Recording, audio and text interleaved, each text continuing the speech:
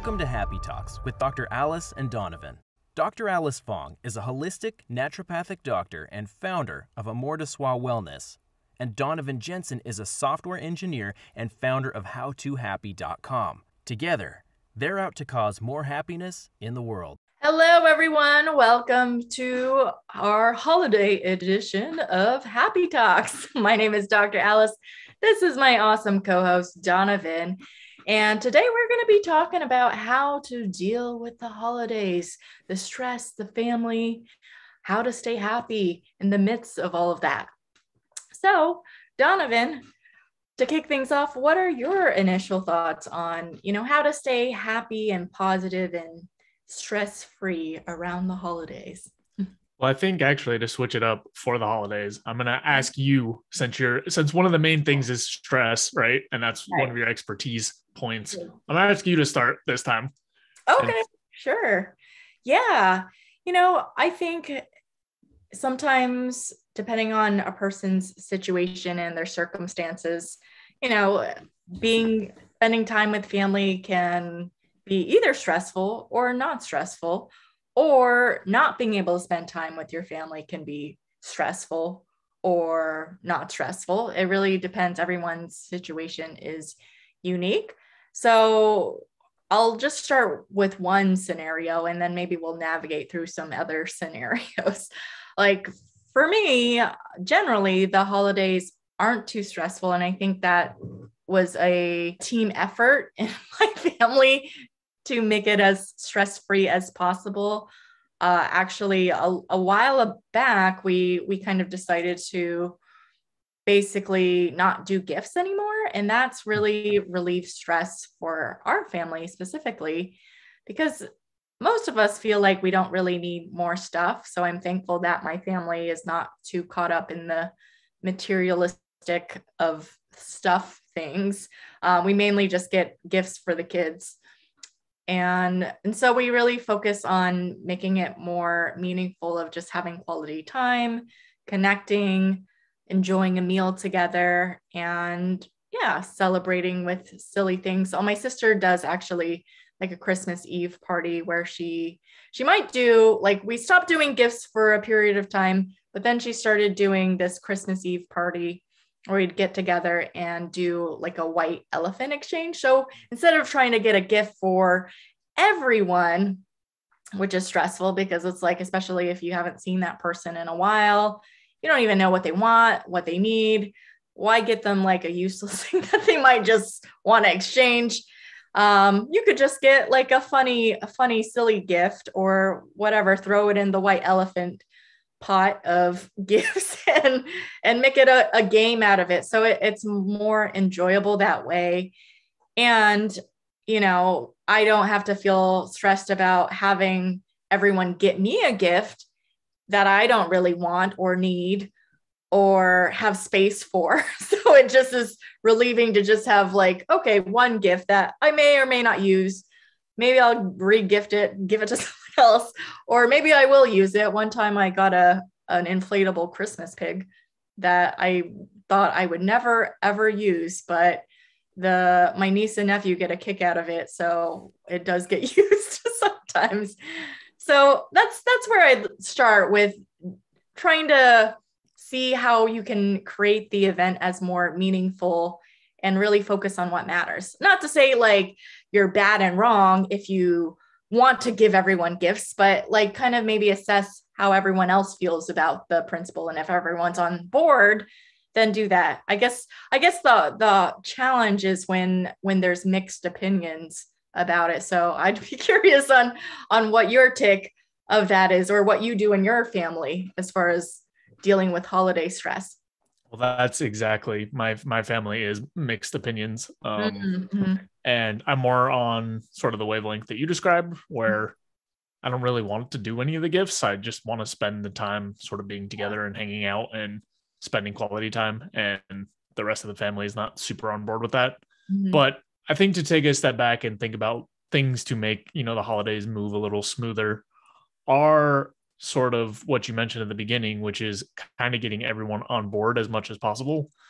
and communicating around like expectations. And I think one of the really important things that you can do as an individual is sort of identify the traps that you tend to fall into around the holidays that can cause stress and burnout and all these other like feelings of anxiety. Because I know for me, gifts, for example, is one of the places, and I'm sure it is for a lot of people, but that I can get sort of stuck in these loops of like, oh, it needs to be perfect, and I need to do this, and I need to do all this, and I need to do that. When in reality, one, sure, maybe there is some structure in my family around giving gifts, but everyone in my family is an adult, so no one's going to be like, oh, well, you got me this thing and I have to exchange it, and now I don't respect you, or so, you know what I mean? Like, it's not that serious or important. And while most people want to try to get something for the other person, and like you said, I think it's sort of unnecessary overhead because there are many exchanges and whatnot that are made. Trying to sort of take out some of the seriousness from giving gifts and sort of exchanging with each other can help a lot. Another piece that I wanted to talk about is like sort of with seeing family. A lot of people I know have family tension of some sort, or tensions are likely to rise. It again, in my mind, goes back to sort of this looking at kind of the patterns or traps you've fallen into in the past and preparing yourself around those and trying to sort of form mitigations that if like, oh, if the conversation starts going this way, I need to just take off for 5 minutes or drive around the block or whatever else. I haven't experienced that for a long time, but there were times in the past where my family had enough tension in it that some things like that did need to be in place. Yeah. But yeah, so going back to the presence piece, I think, like you said, really communicating with your family as a whole and finding something that works for everyone is helpful. One of the things that we've done, since there are mixed opinions, is instead of everyone has to buy something for everyone, or that's sort of the implied expectation, there's a name drawing system. Oh, yeah. So you just have a particular person that you buy for. Although my family also does a second name for making something, which I absolutely hate. It's my least favorite thing. Ooh.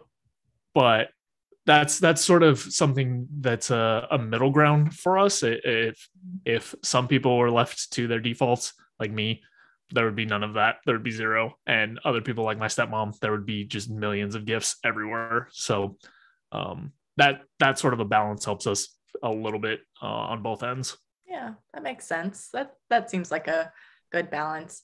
And I would want to, I wanted to elaborate on something that you touched on of just like conflicts going beyond just gifts, but knowing like, maybe you have a certain type of conflict with a certain family member and it's a reoccurring theme, and how do you address and approach that? And it just reminds me of, I actually, for Thanksgiving, I flew out to Boston with my husband, and to see all his family interactions and the positive, the negative, the drama, the joy, all of it was interesting to watch, as kind of like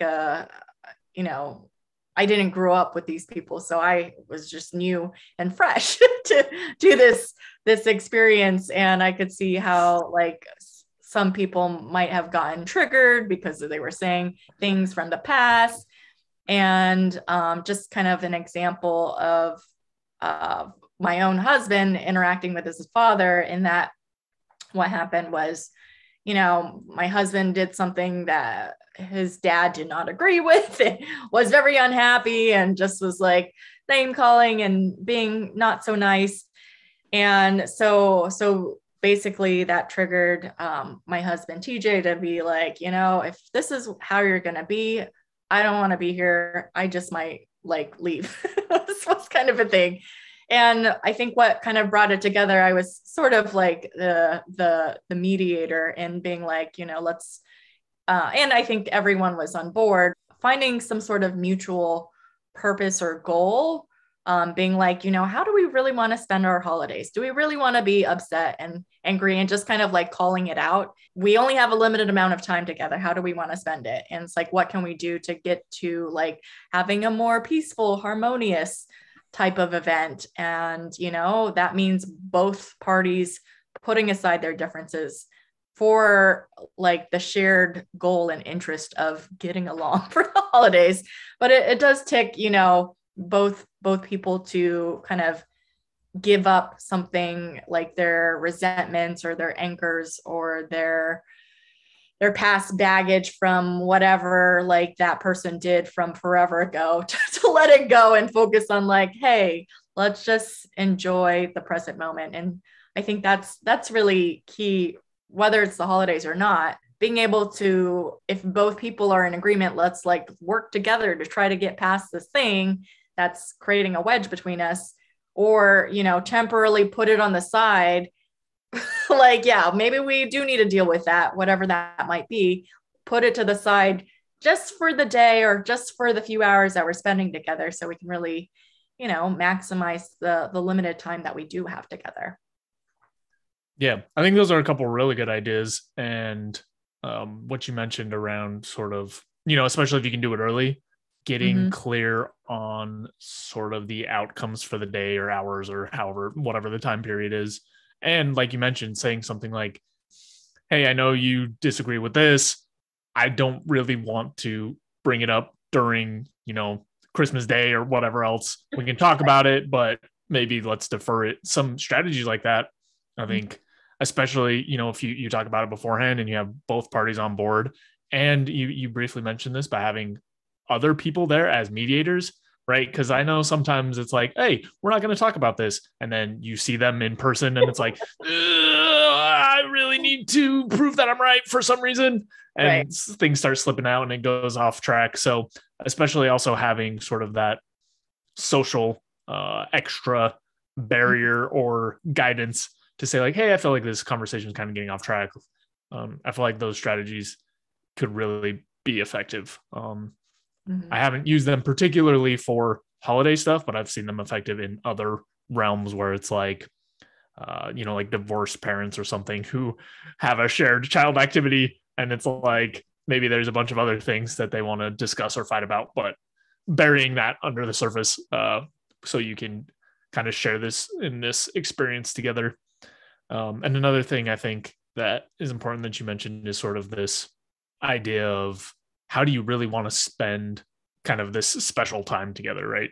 Do you really want to spend Christmas Day or whatever holiday arguing and fighting and probably moving further and further apart? Or do you want to actually have what is likely, I mean, it depends on the situation for everyone, but likely a limited sort of gathering, right? Most families, I would guess, aren't able to get together all the time. So it's sort of a rare occasion and one worth sort of paying attention to how you can make it fruitful for everyone involved. Yeah, that's a really good point of pointing out that it is a rare occasion. And that's something actually my husband did to kind of remember, even though he was kind of getting reactive over like things that his father was bringing up, to just kind of remember that like, okay, his father's in his 70s, maybe he has like 10, maybe 15 or so more Christmases left, or Thanksgivings. This was for Thanksgiving.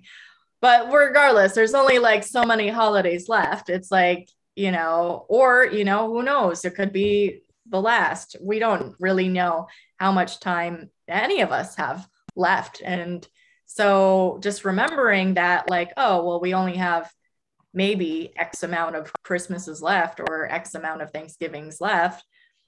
Like, how do I really want those to go?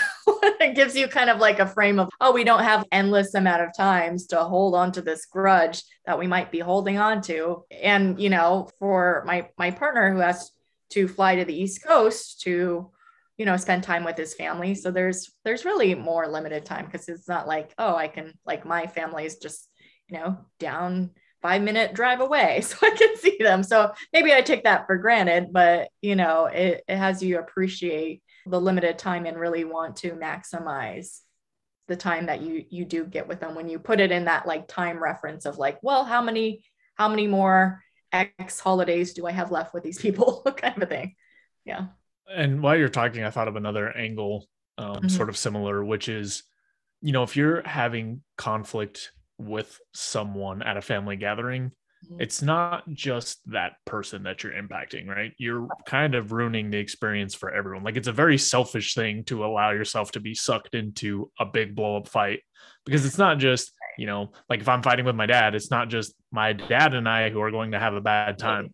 It is everyone who is at the house, and it's everyone's sort of like limited time, special event time to get together. So I don't know how much weight that carries for people in general, but I know for me, again, in other contexts, not particularly this, but other times I've thought about like, wow, I'm so frustrated with this person, but also this is a group context, and I don't think this is the right time to try to hash this out and stress everyone else out and ruin their time.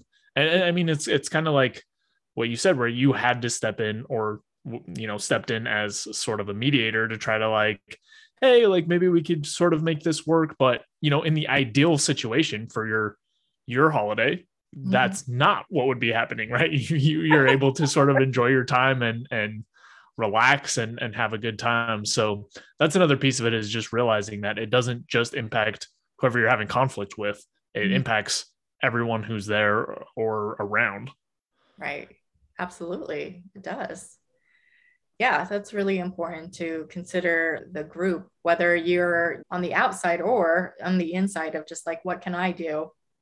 So I wasn't even thinking of like the impact on me. I was just thinking of like, these guys are fighting over something silly. Let's get over this so we can move on, kind of a thing. And I would want to like, I do want to address like the flip side for those people who might not be able to have the opportunity to go home for the holidays because of COVID or restrictions or whatever the reason might be.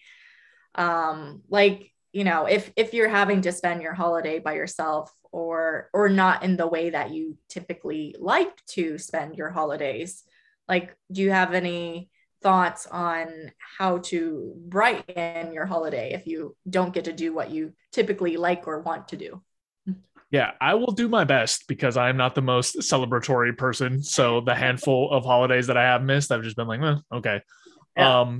But one of the things that I think is important is, if you do have, and this may not be the case for everyone, but if you do have some sort of like family or friends or someone that you can check in with for some period of the day, whether that's, just a call or a video call or whatever else. Yeah. I think that's important to get some sense, like if you're missing home, to get some sense of like connection, even if it's not the face-to-face ideal stuff that you want. I know some people are not in that position for whatever reason. One of the things that I've done in the past when I'm not able to see loved ones on a holiday is just find something else, whether or not it's themed to that holiday, that is sort of a treat or something that's nice for myself to still sort of have, a mini holiday, even though it's not this big, grander or social celebration. Those are the couple things off the top of my head. I would be curious what you have on your end. Yeah. For me, what I think of, because I have had to spend some holidays on my own, and sometimes it's, planning a Friendsgiving or planning an event. If there's other stragglers that are on their own, like let's get together if we can. Or there have been occasions where I've had to work or do other things. Or what I thought of was when I was living on the East Coast and all my family was in California, I couldn't fly out for every holiday, obviously. And I wanted my family to come visit me too at some point. And we as a group decided to, because it would be just so expensive for my whole family to fly out for Thanksgiving. The flights are so expensive. And for us, it wasn't like, it didn't have to be the exact day of Thanksgiving that we celebrate. So if we can't all together, because like some people have just two families, you can't see both families on both days, or some people have three families or more families. So it's just like, there's limited time. If there's a group that isn't so attached to the actual day, maybe you can do it the week before. That's what we did. it was like half the flights were half the cost. It was way more easier, and we still enjoyed a nice meal together. And that's really what mattered to us, was like, okay, so if we don't get to celebrate on the exact day, maybe we can find a way to, still celebrate on a different day, as an idea. Yeah, I definitely agree with that. There's no reason really that you need to constrain sort of this, right? The point is not, hey, on this day, I'm going to do something. Like, the point for most people is to sort of get together, have some sort of a celebration, see your family, have some quality time with loved ones, and not forcing yourself to be on the exact day. Sometimes that's when it lines up, because a lot of people have it off, but sometimes it doesn't. And sometimes it's much easier if you just wait a day or a week or whatever else. And like you said, you can still have the same experience. It's not almost the same experience. It is the same experience, unless you have someone that's bummed out because it's not the exact day. Right. But there's really no hard rule as to why that should be the case. Mm-hmm. Another thing that I kind of wanted to wade into and get some of your thoughts around are, as a way to feel more gratitude and connected during the holidays, acts of service, or like donations or charity, or that kind of works. So I'd be curious what some of your initial thoughts are in that realm. Yeah, that's generally, it doesn't even have to be related to the holidays for me. Something that I just know for myself when I'm feeling down or low or depressed. And I tend to like be in my own hole of my own misery in my own head.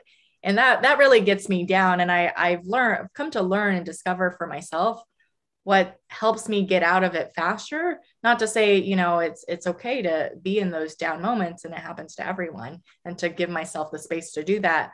But I know the thing that helps me move through the emotions quicker is actually being out there with people, being of service.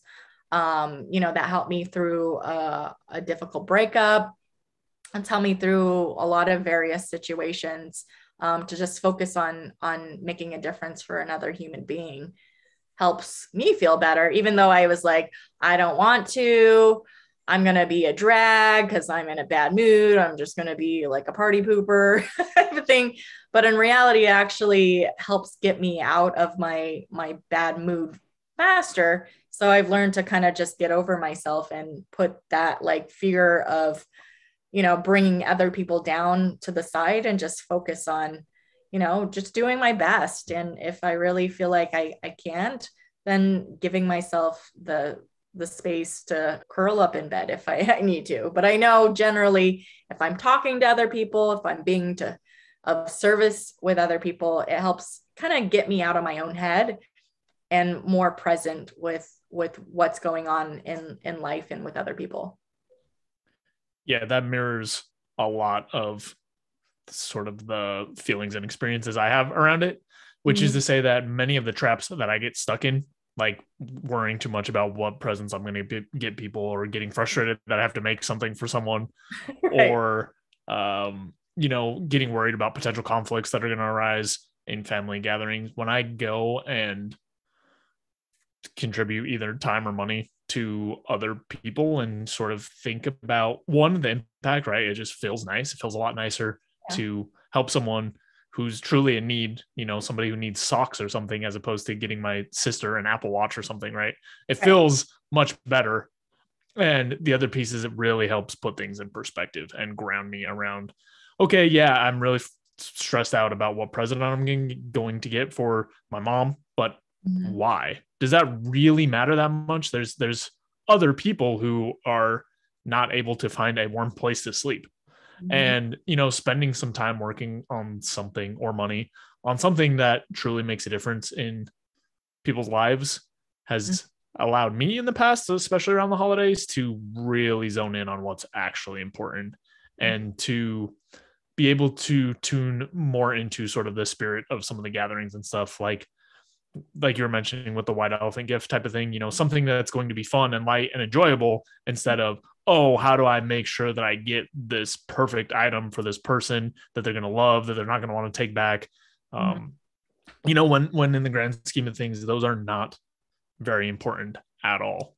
And then just the last piece is, obviously doing that work helps me recognize sort of the position that I'm in and just how grateful I am to have some of the things that a lot of people don't, and have the ability to, doing something like buying gifts or allowing a family to buy gifts for their kids when it would otherwise be a struggle is just a really grounding sort of experience. Absolutely. Yeah. It really puts things into perspective and helps you appreciate what you have compared to so many others who don't. It's makes a difference. Yeah. Yeah. So I feel like we covered this topic pretty well. I don't know. Do you have any other thoughts to share about dealing with holiday stress or how to make it happier and more enjoyable? Yeah. Let me think if there's any other traps that I typically fall into. There is one more that I just thought of, which is, a lot of people tend to have time off, and I have not too often, but there's been a couple times where I've not really disconnected from some of my projects and some of my stuff that I was working on, and would go, sort of sneak away to keep pushing on stuff. And especially with how many people are burned out and how the last couple of years have gone and whatnot, I would just say that, if you have time off, to really think about what it is that you're spending the time off on. I also know there have been times in the past where I sort of, I had the time off, but I didn't use it particularly well. Like, I didn't do stuff that was enjoyable and refreshing. I just kind of did like the low grade lounge around stuff. And for some people, that's exactly what they need, right? Is to just like hang out, lay around, eat some cookies, catch up on shows. Like that's what feels good to them. Totally fine. I just know that sometimes I have spent my time in ways where I wasn't necessarily refreshed coming back. And the other thing is, it's also a really good time to sort of take some space and reflect on just things. Goes around, or in the same track of setting sort of intentions towards how you want to spend your family time, but also just setting intentions around how you want to spend your time in general. It can be a really nice time to do that. So that's just one last piece I wanted to throw in there. Yeah, no, that's a really good point, because it is time off, and yeah, maybe you don't want to spend all that time with your family, especially if your family stresses you out. That maybe you do need some time to decompress and reflect and think about what it is that you're needing to recuperate from, the busy, stressful year and things like that. I think that's really important and valuable. And I think what I've learned over the years, and sometimes I still am guilty of this, of like, I thought I might, do a little bit of work here and there when I was traveling for my holiday trip. And it just doesn't happen. So it's just like to make zero expectations that any work will happen. Or I've also created the intention of like, oh yeah, I'll try to get in a few workouts while I'm traveling on holiday. And that rarely ever happens. So I just think I need to just give up that idea and just enjoy the time and not feel, oh, this is another thing I wanted to touch on, to not feel guilty.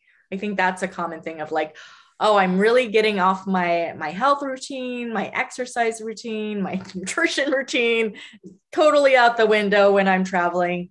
But to not be so hard on myself, to be like, well, I got back right in. I got right back into my routine once I got back from my trip. And so what if I really went off the rails? But it's just to know that, like, hey, I give yourself a little bit of slack around the holidays, and it's okay. You can get back on track on the routine. You don't have to like cave and give in to delicious treats because everyone's pressuring you to.